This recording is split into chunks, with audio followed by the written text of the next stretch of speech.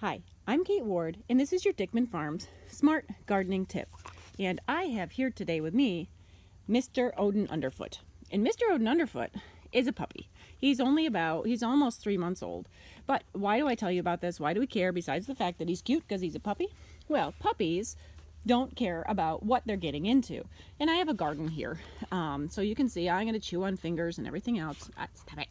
And so we're going to mouth things. We don't necessarily want to eat them, but we're going to mouth things. And as I'm looking through this garden, there may be some things to think about that he doesn't know or care about, but perhaps you should as a new owner.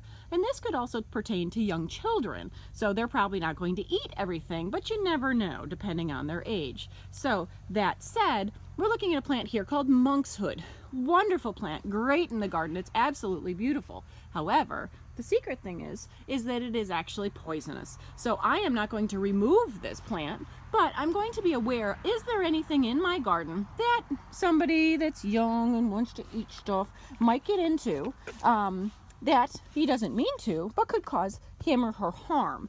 So that said, I'm going to pay attention if he's loose in the backyard, that he stays out of here, because right now he does not at all respect the boundaries of this garden. Now there are other plants. Here's another one, hellebore. He probably won't mess with it, and it's not going to cause as much distress as, say, this plant here would, but it's also not too fantastic, which is wonderful about it, because deer don't eat it, because it has some toxicity to that too, but it doesn't bother him. So that said, it's things like that just to pay attention to. Again, I'm not going to change my whole garden, but I'm going to be aware of where he is. So other things to think about if you have a little biter are things like bulbs. So right now you can see, oh, we don't love this bulb. Well, this is an allium bulb, and actually I accidentally dug it up when I was putting something else in. But aside from barking at it, he's not at all interested in eating it. Does anybody know why?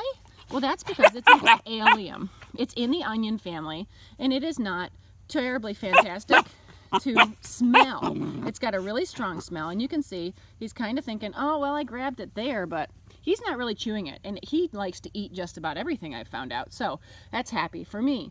The cool thing about alliums, you can plant them now, wonderful flower in the spring, and and it's a good cut and multiplies. Also, deer don't eat it either, so Odin doesn't, and neither do the deer. Now, finally, things to think about are things in the house. So there's house plants that can cause some gastrointestinal upset in animals. They can cause some salivation, some other issues from there. So just think about it. There's certainly way more things that you can have that you can't, or things you don't even have to pay attention to. If you have things, we have repellents for indoor and out for animals. If they just refuse to, hey, no, drop it. That's my finger.